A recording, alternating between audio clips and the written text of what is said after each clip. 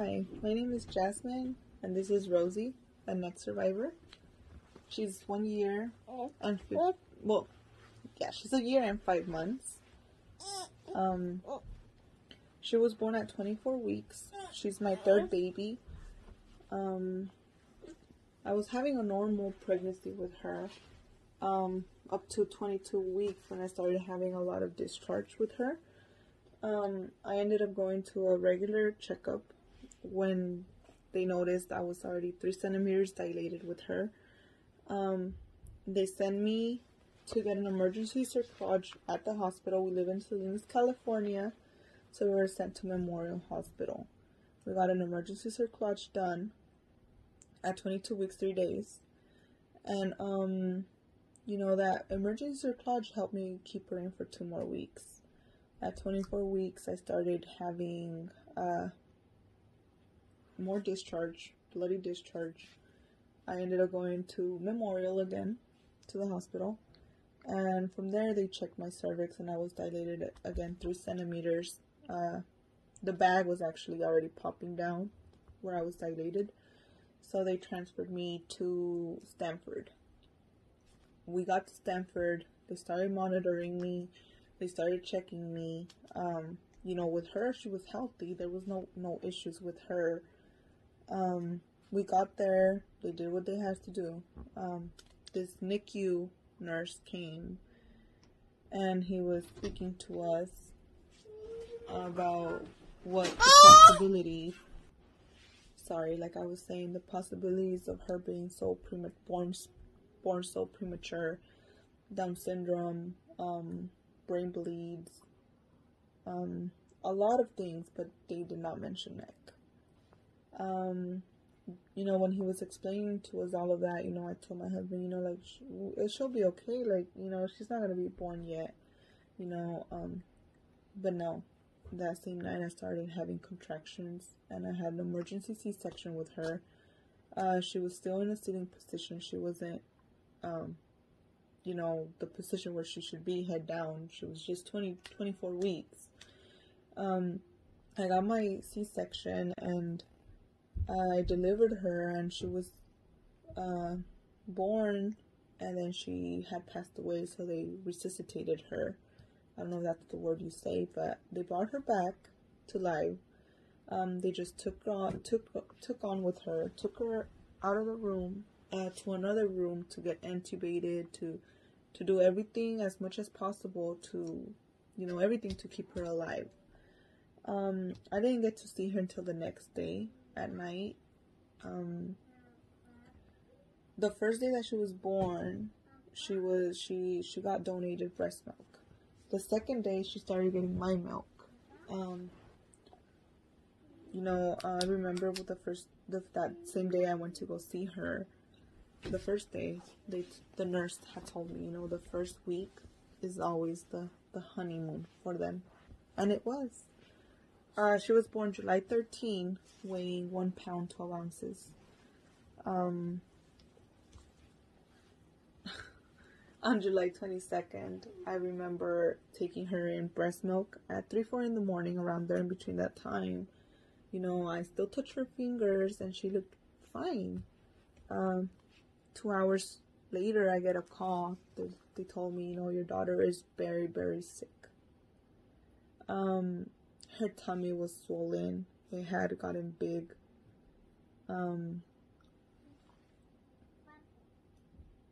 Very bad it was. When we got in there, the doctor told us, hey, your daughter is very, very sick. You need to come. We were staying out in a room right next to the NICU. So we just got up, changed, went in there, washed our hands, put our head nets to go see what was going on. They did tell us that she was very, very sick. They made us sign. They wanted us to sign for her to get her PICC line. She got it in this toe right here. And they put her on a ventilator where the ventilator did all her breathing. It seemed like she was unconscious at that time because the machine was just shaking her. Hey. Excuse me. Sorry. So the ventilator was doing all the breathing for her. You know, they had told us she was very, very sick. We baptized her on July 22nd. 2 days after that, July 24th, late that afternoon, the doctor had told us, hey, you know, like, Rosie has neck surgery. Should be giving you a call later on today. So I was like, oh, okay. So then I waited for the call. It never happened, but we were there. They would go check up on her every morning. Surgery would stop by and do everything. On Sunday, which was July 26th, we went to see her, and we told, you know, we were waiting for rounds, and, you know, we asked, you know, is surgery going to be needed? They told us no. So then we're like, okay, we need to go see our kids, because we were staying the whole time over there due to her being over there. I felt she needed us more at that moment. My mom was taking care of my other 2 kids over here. My daughter's 5 and 2. So right now, but they were smaller last year, a year. You know, so we're like, okay, you know, if everything is okay, we're gonna go visit our kids, and we'll be here tomorrow. That was the plan. We live an hour away from Stanford. She was born in Stanford. We live in Salinas, so we drove back, and not even 2 minutes when we were walking in my mom's house to see the kids, I get the call from surgery, telling us they needed to take her into surgery. That they had found something very unnormal on her x-ray, and she needed surgery. So I did all the consent by phone. They took her in. I waited for their call, which I didn't get. You know, I was just so uncomfortable, so I wasn't comfortable. So, you know, I was very worried. So I decided to take off and drive over there again. Bless you. When I was walking to the NICU, I heard the surgeon, she was sitting down with another surgeon, I believe, and I heard her tell him, you know, I didn't expect to see what we saw. So then I turn around and I'm like, hey, you know, how did surgery go? And her answer was, oh, like, has the doctor spoken to you? I was like, no, I've been trying to call, and I haven't gotten an answer for her. So, okay, she's like, oh, I'll give him a call. So I continued my way in. When I walked in the NICU and seen Rosie in her little thing,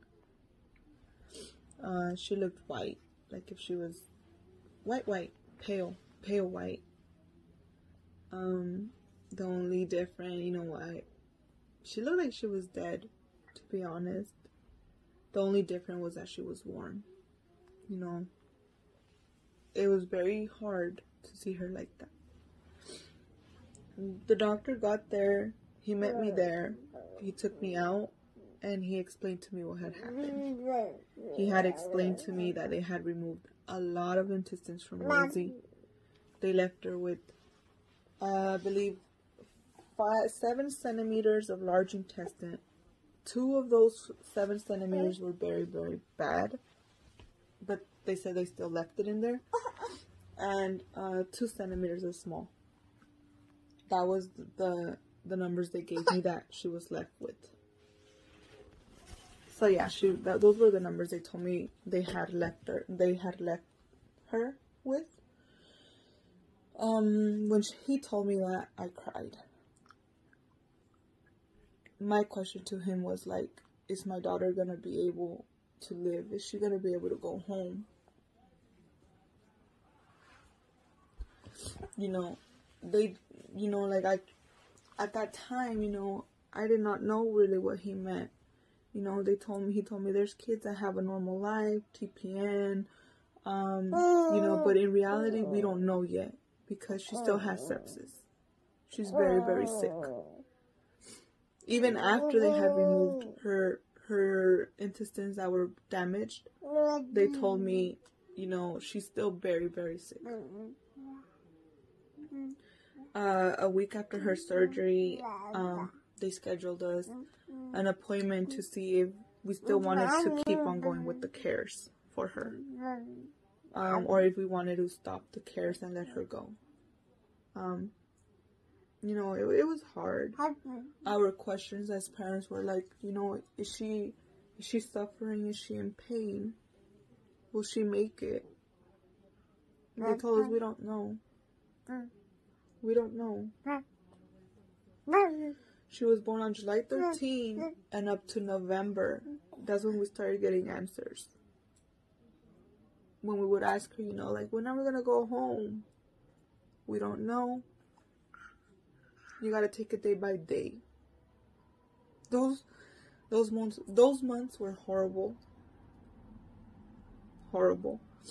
When I would come home to visit my kids, because we weren't officially home, we were staying over there most of the time. I didn't even want to come to the room where the kids sleep because her clothes was there. And in my mind was like, is she ever going to be able to wear them? Is she ever going to be able to come home? Is she going to come home? It was hard. Her bilirubin was sky high. Her skin, as you can see, you know, her eyes, look, they're white. At that time, they were yellow. Her skin was yellow. She was very jaundiced. Her bilirubin was sky high. We wouldn't get a number at times. Her liver enzymes were sky high as well. On November 9th, I noticed that she had a cyst right here. It kind of grew, and they took out 4 ounces of, I believe it was pus. They said it was like a cyst. Prior to those dates, they had told us, you know, we don't plan on doing surgery on her. She got a colostomy bag when they had removed her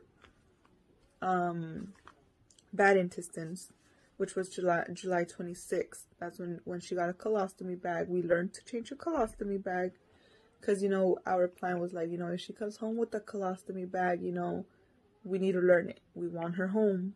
So we learned to do that. Prior to that surgery that I'm saying with the cyst, we were told, you know, we don't plan on doing surgery. You know, her bilirubin is sky high.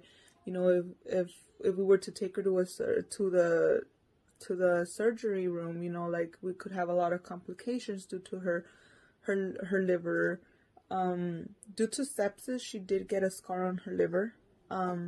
She's at high. They said something about cirrhosis, that she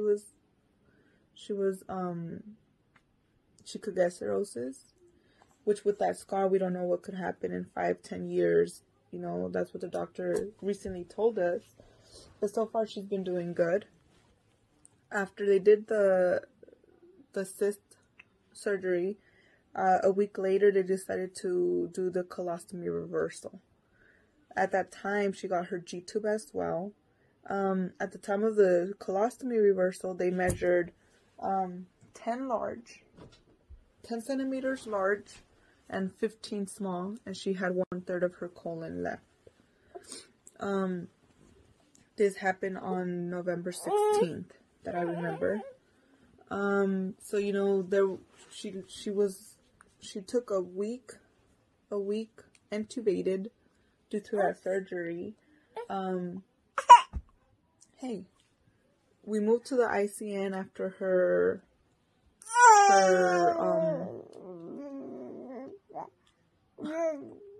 after she got better, after she healed.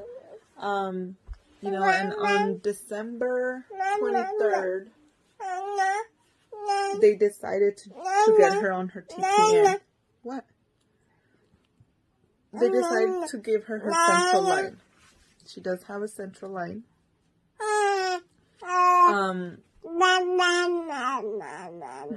She does have a central line, so, and a G-tube still. We only use it for meds.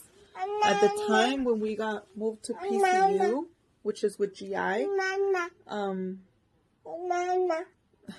give me a second.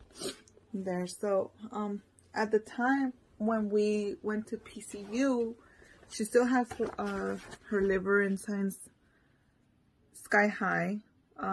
They started going down slowly, but it was because she started to eat. She wouldn't eat a lot, we started her off at 2 mLs, and 2 by 2s. There was a time where she only tolerated 10 centimeters, and we went back down to like 5. It took us a while to go up. When we got discharged, her liver's numbers were still a little high. She was still jaundiced. She had yellow in her eyes still. We got discharged February 16. She was only getting 22 mLs 5 times a day. She was getting that amount, and we stayed 7 months in the hospital up in Stanford. We were having a lot of issues with her glucose. She couldn't hold her glucose. Sorry, her TPN machine was beeping right now. Anyways, she couldn't keep her sugars up when she was off. When we came home at 22 hours on TPN. She wasn't able to keep her sugars a lot up. We got moved to a PCU like in December, beginning of December. We were supposed to get discharged before Christmas, which that didn't happen because she couldn't keep her sugars high. In a good, like in the 60s, I believe. That's where they wanted her. 60s, 70s. It took us a long time because she just couldn't. There was an occasion when her glucose got as low as 20. She never shown signs. She was always normal. Like, she was happy, she was normal, everything. So it took us time to wean her off. Currently, we are on Gatix. Once a day shot. She takes Ursodiol for her liver. She's on 12 hours on TPN. She's able to keep her sugars up now. She's 15 pounds, 13 ounces currently. We've been struggling with her weight since April. We've been at 14, 15, no more than that. So I'm hoping, to go up there. Last week we were in hospital for a line infection. We just got out on Thursday. So it's been kind of, hard. But first line infection, she got her line December 23rd of last year, and she's only had 1 line infection. We're not hoping for no more. We want to be line infection free. With her feeds now, she's taking 5 to 6 bottles of 4 ounces. And oh my God, is she an eater. We were told that, she wasn't going to be able to eat for a very, very long time. And no, she's been eating by mouth. Her bilirubin right now, it's normal range, lower than 0.2 on her blood work. She's been doing spectacular. We've been taking her to physical therapy. She has no brain bleeds. She started crawling 3 weeks ago. So, yay for that. But, NEC, we're barely starting. We barely learned what it really was. While we were going through all of these stuff where we were almost losing our daughter. Because my daughter was dying on July 22nd. Because of NEC. We didn't know what it was. Throughout July and November, there was no day I would exit the hospital crying. How can someone tell you, we don't know if your daughter's going home? Take it day by day. How can a parent go home after hearing that? Now that I have more access to it, more reading to it, now I know why they told me take it day by day. We don't know. NEC just could have taken my daughter even after surgery. In the reality, I'm not gonna lie, the first time they took her into surgery, when they removed all of the bad stuff, I thought, she'll be fine. No. It took me days to understand, you know, the amount that they took out of her, how it would affect her. She has no ICB, which it's a big thing on the long run, because that's the part that absorbs sugars. She doesn't have that part. So we do see what she eats. She drinks Pedialyte, so she gets her 5 to 6 bottles of 4-ounce bottles, and she'll get like 2 extra ones with Pedialyte, which she'll take down. Oh, but she can't see her brothers eating candy or stuff because, oh my god, she gets so, she wants it. So we do give her little tries, but we try not to give her large amounts. But like I said, you know, NEC did change our lives, you know, and I'm thankful for the doctors that have been helping my daughter, and they still do. They're great doctors, you know, and people need to get educated about this, because sometimes for me and my husband, NEC just slapped us in the face with our daughter. And I'm thankful that I have her. I'm thankful that I have her, and, you know, I'm thankful that I have her. And, you know, 7 months being in the hospital, it was hard. Also being away from our kids and trying to better Rosie. And my Rosie right now, like I said, she's 1 year and 5 months. She's doing fantastic, and I hope she continues doing that. As of now, you know, my fear is as she grows, you know, what kind of life is she gonna have, you know? Right now she's doing great, like I said, you know, but I want to know a little bit more. You know, I'm just curious, you know, what to expect with her. She does have blowouts, you know. That's something I'm just curious about, you know. As she grows, will she be able to control those, you know? She'll have like stools. She'll have like two or three throughout the day. That's about it. But still, you know, it's just, she still has that small amount. The last x-ray that they took with, they made her drink something like dye or the contrast dye, I believe that it is. They did say that it looked like she had more intestine, but they couldn't get an actual estimate about them unless they would go in there and measure. But I mean, there's no need for that. So it's like, no, you know, with us knowing that she's eating more and absorbing it, that means that she's growing intestines. Her doctor, Dr. Dunn, fantastic doctor. I'm very grateful that, you know, he did what he did with my Rosie. He helped her the best way that he could. I really, you know, I'm thankful to him. He did mention that she wouldn't need no more surgeries unless she had issues. At the time of her surgery, I forgot to mention, they removed her gallbladder and her appendix. On July 22nd, November 16, when they did the colostomy reversal, they removed her appendix and her gallbladder. Yeah, her gallbladder. He had told me that they had found stones already in there. So he just removed them just for her not to have more complications in the future. And he mentioned,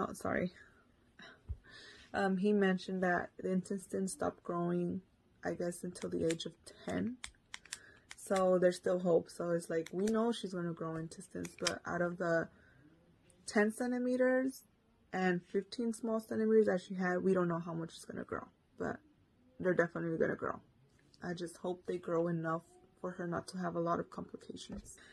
Well, this is my story, our story. Rosie's already sleeping, but she's my little miracle baby, 24-weeker, NEC survivor. And I think this is very good that you guys are offering, you know, people to share their stories, because in reality there's a lot. I've seen a lot of families have lost their babies due to NEC.